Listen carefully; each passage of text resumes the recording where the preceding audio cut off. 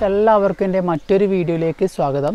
ഇന്നത്തെ വീഡിയോയിൽ ഞാൻ നിങ്ങളോട് പറയാൻ പോകുന്നത് യമഹയുടെ രണ്ട് വണ്ടി അല്ലെങ്കിൽ യമഹ V3യുടെയും അതുപോലെ തന്നെ യമഹയുടെ MT15ൻ്റെയും ഒരു കമ്പാരിസൺ റിവ്യൂ ആണ് ചെയ്യുന്നത്.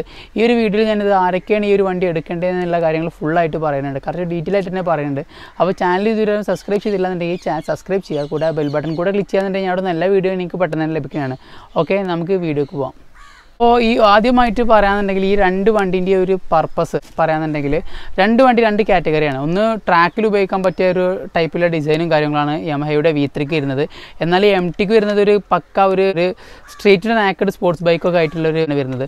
എനിക്ക് ഈ ഒരു രണ്ട് വണ്ടിയിലും രണ്ടും നല്ല അടിപൊളി വണ്ടി തന്നെയാണ്. 150cc കുറച്ച് തലവന്മാരെന്നൊക്കെ വേണമെങ്കിൽ നമുക്ക് ഈ ഒരു വണ്ടീനെ പറയാം. അപ്പോൾ ലുക്ക് ബേസ് എടുത്ത് നോക്കുമ്പോൾ നമുക്ക് ഏകദേശം ഒരു മെറ്റീരിയൽ ക്വാളിറ്റി ഒക്കെ എനിക്ക് തോന്നുന്നത് MTക്കാണ് കുറച്ചുകൂടിയും ബെറ്റർ ആയിട്ട് തോന്നുന്നത്. ഈ രണ്ട് വണ്ടീൻ്റെ റിവ്യൂ ചെയ്തിട്ടുണ്ട്. ഈ രണ്ട് വണ്ടീൻ്റെയും റിവ്യൂവിൻ്റെ കംപ്ലീറ്റ് റൈഡിംഗ് റിവ്യൂ ആട്ടോ. അതിൻ്റെ ഡിസ്ക്രിപ്ഷൻ ബോക്സിൽ ലിങ്ക് ഉണ്ട്, നിങ്ങൾക്ക് വേണമെങ്കിൽ പോയിട്ട് അത് കാണാവുന്നതാണ്. ഇതിൽ ബാക്കിയുള്ള കാര്യങ്ങളൊക്കെ നോക്കുകയാണെന്നുണ്ടെങ്കിൽ വണ്ടിയുടെ ആ ഹെഡ് ലാമ്പ് കാര്യങ്ങളൊക്കെ കുറച്ചുകൂടി ബെറ്റർ ആയിട്ട് തോന്നുന്നത് എനിക്ക് MT ആണ്. MT അത്ര വലിയൊരു 5 സ്റ്റാർ ഒന്നും കൊടുക്കാനില്ല, എന്നാലും R15v3 അപേക്ഷിച്ചിട്ട് നോക്കുമ്പോൾ MTൻ്റെ ഹെഡ്ലൈറ്റ് ആണ് കുറച്ചുകൂടെ വിസിബിലിറ്റി നമുക്ക് കൊടുക്കുന്നത്. അതുപോലെ തന്നെ R15ൻ്റെ ഒരു ഹെഡ്ലൈറ്റ് എന്ന് പറഞ്ഞാൽ അത്ര വലിയൊരു ഇപ്പോൾ എൻ്റെ ഫ്രണ്ട് ഓൾറെഡി എടുത്തിട്ടുണ്ട്, രണ്ട് വണ്ടി എൻ്റെ ഫ്രണ്ട്സിൻ്റെ അടുത്തുണ്ട്.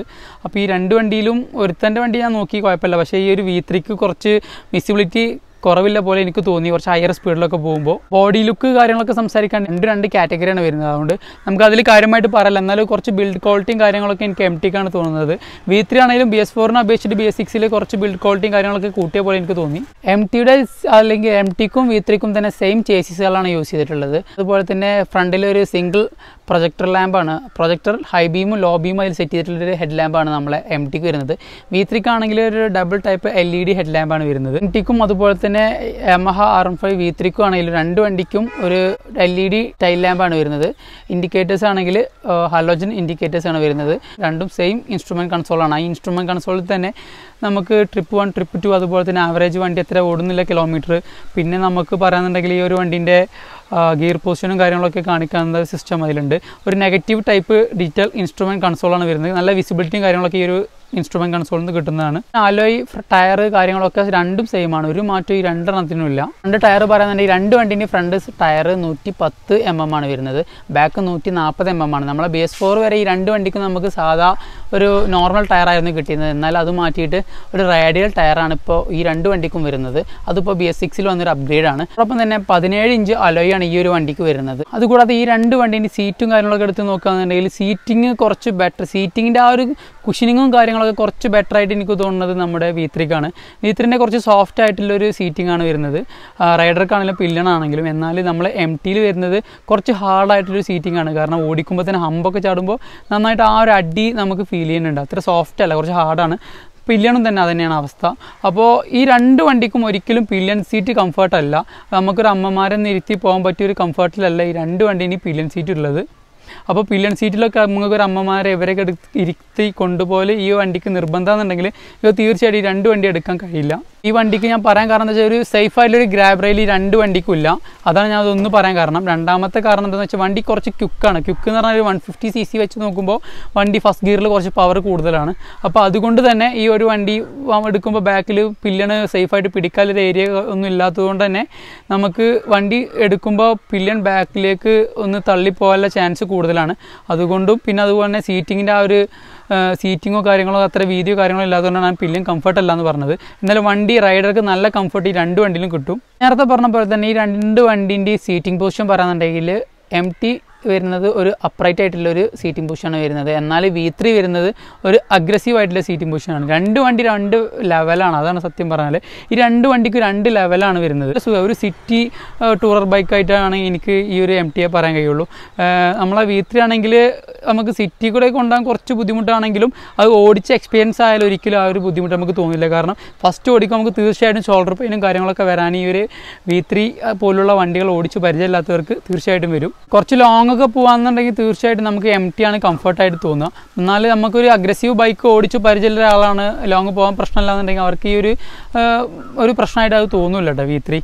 ഫ്രണ്ടിലെ സ്വിച്ചസ് കാര്യങ്ങളൊക്കെ സംസാരിക്കാന്നുണ്ടെങ്കിൽ സ്വിച്ചസ് ഒക്കെ ഏകദേശം സെയിമാണ്. എന്നാലും ആ ഒരു ഇൻഡിക്കേറ്ററിൻ്റെ ഇത് കുറച്ച് താഴായിട്ട് പിന്നെ ഹോണിൻ്റെ അതിൻ്റെ മേലെയാണ് നമ്മളെ MTക്ക് വരുന്നത്.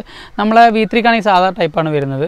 പാസ് ഹൈ ബീമും ലോ ബീമുമാണ് വരുന്നത്. അപ്പോൾ അങ്ങനെ കുറച്ച് മാറ്റങ്ങളുണ്ടാകും. രണ്ട് വണ്ടീൻ്റെയും ബ്രേക്കിംഗ് എടുത്ത് പറയുന്നുണ്ടെങ്കിൽ ഫ്രണ്ടിൽ വരുന്നത് 282 ഫ്രണ്ട് ഡിസ്ക്കാണ് രണ്ട് വണ്ടിക്കും വരുന്നത്. ബാക്കിലാണെങ്കിൽ 220ൻ്റെ റിയർ ഡിസ്ക്കാണ് ഈ രണ്ട് വണ്ടിക്കും വരുന്നത്. എന്നാൽ ഈ വണ്ടിയിൽ നമ്മളെ V3ക്ക് ഡുവൽ ചാനൽ ABS അവൈലബിൾ ആയിട്ടുണ്ട്. എന്നാൽ നമുക്ക് MTയിലേക്ക് വരുമ്പോൾ സിംഗിൾ ചാനൽ ABS ഉള്ള ഈ ഒരു വണ്ടിയിൽ നമുക്ക് കിട്ടുന്നുള്ളൂ. അതുകൊണ്ട് തന്നെ ബ്രേക്കിങ്ങിൻ്റെ കുറച്ച് കംഫർട്ടായിട്ട് പറയുകയാണെന്നുണ്ടെങ്കിൽ നമുക്ക് തീർച്ചയായിട്ടും ഒരു Yamaha V3 ആണ് കുറച്ചുകൂടി ഒരു മുൻപോട്ട് നിൽക്കുന്നത്. എന്നാൽ നമ്മുടെ Yamahaൻ്റെ തന്നെ ആയ MTക്ക് ആ ഫ്രണ്ട് സിംഗിൾ ചാനൽ ABS ആയിട്ടുള്ള ബാക്ക് ടയർ നമുക്ക് ആ സ്കിഡ് ചെയ്ത് കൊണ്ടുനടക്കാനും കാര്യങ്ങളൊക്കെ വേണ്ടിയിട്ടാവും. ഞാൻ നേരത്തെ പറഞ്ഞു Yamaha MT നന്നായിട്ടുള്ള ഒരു സിറ്റി ടൂറർ ബൈക്കാണെന്ന്. അത് പറയാൻ കാരണം നല്ല ടേണിങ് റേഡിയസ് ഉണ്ട്.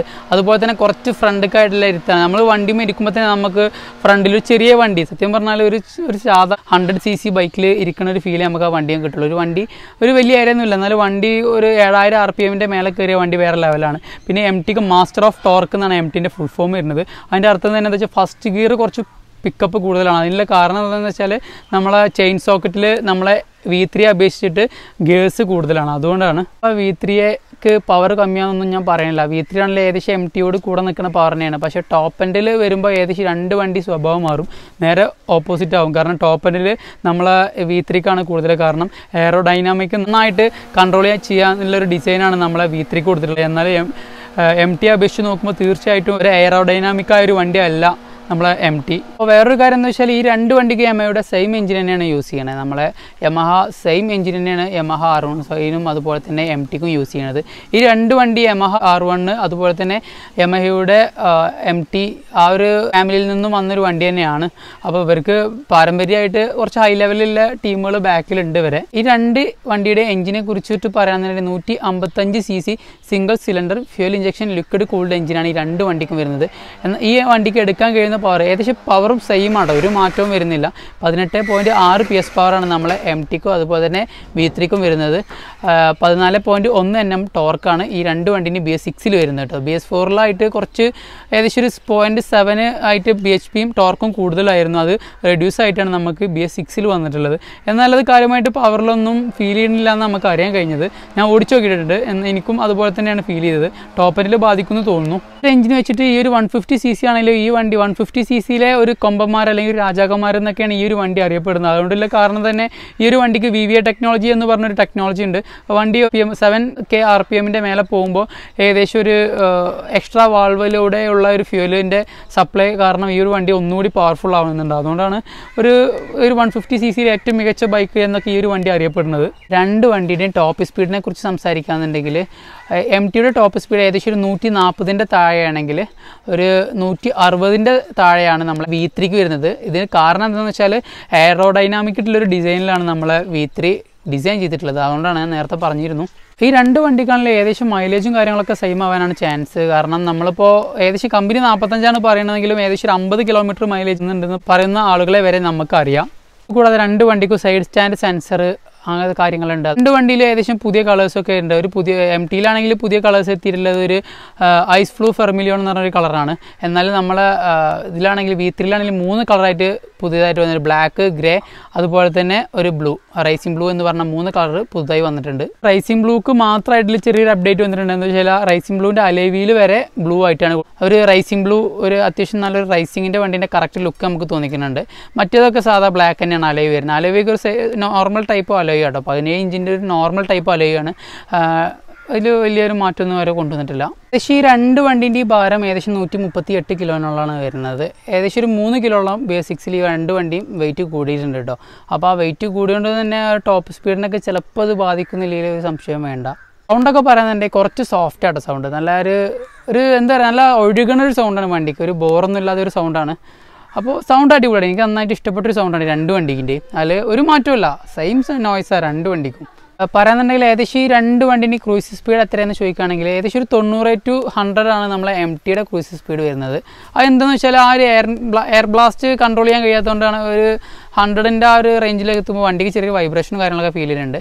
അതോടൊപ്പം തന്നെ ഏകദേശം ഒരു 7 RPM കട്ട് ചെയ്യുമ്പോൾ ഒരു VVA ഓപ്പൺ ചെയ്യുമ്പോൾ വണ്ടിക്ക് ചെറുതായിട്ടൊരു വൈബ്രേഷൻ ഫീൽ ചെയ്യുന്നുണ്ട്. എന്നാൽ ആ ഒരു വൈബ്രേഷൻ അത്ര വലിയ എഫക്റ്റ് ചെയ്യില്ല. എന്നാലൊരു 100 സ്പീഡിൻ്റെ എബോവ് പോകുമ്പോൾ ചെറുതായിട്ടൊരു വൈബ്രേഷൻ കാര്യങ്ങളൊക്കെ MTക്ക് ഫീൽ ചെയ്യുന്നുണ്ട്. എന്നാൽ നമ്മുടെ V3യെ കുറിച്ച് പറയുന്നുണ്ട്. V3ക്ക് ആ ഒരു പ്രശ്നമല്ല. ഒരു ഏകദേശം ഒരു 90 to 110 വരെ നമുക്ക് ഈ ഒരു വണ്ടി ക്രൂയിസ് സ്പീഡിൽ കിട്ടുന്നതാണ്. ഈ ഒരു വണ്ടിയിലേക്ക് ആർക്കൊക്കെ അപ്ഗ്രേഡ് ചെയ്യാം എന്നൊക്കെ ചോദിക്കാന്നുണ്ടെങ്കിൽ, അല്ലെങ്കിൽ ഈ ഒരു വണ്ടി ബിഗിനർ ഫ്രണ്ട്ലി ആണോ എന്നൊക്കെ ചോദിക്കാന്നുണ്ടെങ്കിൽ, തീർച്ചയായിട്ടും ഈ ഒരു വണ്ടി രണ്ട് വണ്ടിയും ബിഗിനർ ഫ്രണ്ട്ലി ആണ്. നമ്മളെ ഒരു V3ക്ക് പറയാന്നുണ്ടെങ്കിൽ ആ ഒരു റൈഡിങ് പൊസിഷൻ നമുക്ക് ഓക്കെ ആണെന്നുണ്ടെങ്കിൽ, അതിൽ വലിയൊരു ബുദ്ധിമുട്ടില്ല എന്നുണ്ടെങ്കിൽ തീർച്ചയായിട്ടും യമഹയുടെ V3 നമുക്ക് ബിഗിനേഴ്സ് ഫ്രണ്ട്ലി തന്നെയാണ് കേട്ടോ. കുറച്ച് ബിഗിനർ ഫ്രണ്ട്ലി ആയ വണ്ടിയാണ് രണ്ട് വണ്ടിയും പറയുകയാണെങ്കിൽ. കാരണം MT ആണെങ്കിൽ കുറച്ചുകൂടി കംഫർട്ടായിട്ട് തോന്നും. കാരണം നല്ല ടേണിംഗ് റേഡിയസും കാര്യങ്ങളൊക്കെ എല്ലാം ഉണ്ടായതുകൊണ്ട് തന്നെ നമുക്ക് വണ്ടി കൊണ്ടടക്കാനൊന്നും ഒരു ബുദ്ധിമുട്ടുണ്ടാവില്ല. വണ്ടിയൊക്കെ ടൗണിൽ കൂടെയൊക്കെ അനായാസം കൊണ്ടടക്കാം. നമുക്ക് അതിനൊന്നും ഒരു ബുദ്ധിമുട്ട് ആ ഒരു വണ്ടിൻ്റെ അടുന്നില്ല. പക്ഷേ വണ്ടിക്ക് ചെറിയൊരു MTക്ക് ചെറുതായിട്ടൊരു ഹീറ്റിങ് കാൽമൊക്കെ അടിക്കുന്നുണ്ട്. ഏകദേശം ഒരു 15 മിനിറ്റൊക്കെ ടൗണിലൂടെ, അല്ലെങ്കിൽ 10-20 മിനിറ്റൊക്കെ ടൗണിലൂടെ ക്രൂസ് ചെയ്യുമ്പോൾ അല്ലെങ്കിൽ ടൗണിലൂടെ പോകുമ്പോൾ കാൽമൊക്കെ ഹീറ്റ് അടിക്കും. എന്നാൽ അത് അത്രത്തോളമൊന്നും എനിക്ക് തോന്നിയില്ല.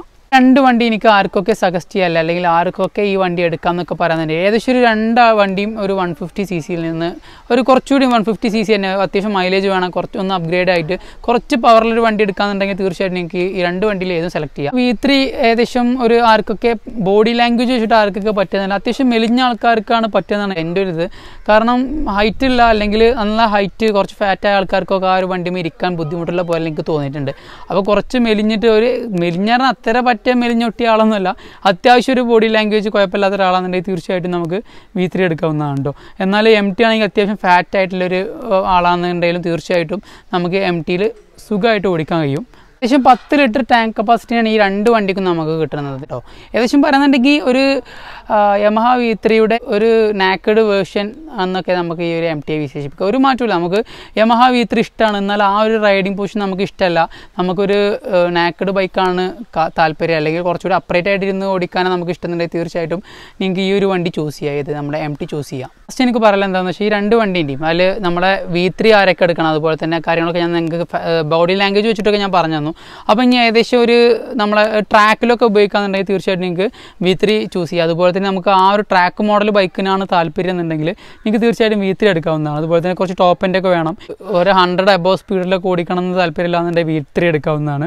MT ആണെങ്കിൽ നമുക്ക് അത്യാവശ്യം ടൗൺ യൂസ് കാര്യങ്ങളൊക്കെ ഡെയിലി യൂസ് ഒക്കെ കാര്യങ്ങളൊക്കെ ആണെന്നുണ്ടെങ്കിൽ നിങ്ങൾക്ക് തീർച്ചയായും അതേ രീതിയിൽ V3 ആണെങ്കിലും ഡെയിലി യൂസിന് പറ്റിയ വണ്ടി തന്നെയാണ്. പക്ഷേ നമുക്ക് ആ റൈഡിങ് പൊസിഷനെ ചെറുതായിട്ട് ബാധിക്കും ട്രാഫിക്കിലൊക്കെ, അതുകൊണ്ടാണ് പറയുന്നത്. അപ്പോൾ ഡെയിലി യൂസിനൊക്കെ ആണെങ്കിൽ കുറച്ച് ബെറ്റർ ആയിട്ട് എനിക്ക് തോന്നുന്നത് നമ്മുടെ MT ആണ്. അപ്പോൾ നിങ്ങൾക്ക് ഏകദേശം മനസ്സിലായിട്ടുണ്ടാവും വണ്ടികളെ കാര്യങ്ങളോ ആരൊക്കെ ഒരു വണ്ടി എടുക്കണമെന്നുണ്ട്. എന്തെങ്കിലും ഡൗട്ടോ കാര്യങ്ങളോ ഞാൻ അതിൽ വിട്ടുപോയ എന്തെങ്കിലും കാര്യം ഉണ്ടെന്നുണ്ടെങ്കിൽ എനിക്ക് തീർച്ചയായിട്ടും കമൻറ്റിലൂടെ രേഖപ്പെടുത്താവുന്നതാണ്. ഇന്നത്തെ എൻ്റെ ചെറിയ വീഡിയോ എനിക്ക് ഇഷ്ടപ്പെട്ടെങ്കിൽ എൻ്റെ വീഡിയോ ലൈക്ക് ചെയ്യുക, ഷെയർ ചെയ്യുക, കൂടാതെ എൻ്റെ ചാനൽ സബ്സ്ക്രൈബ് ചെയ്യാം കേട്ടോ.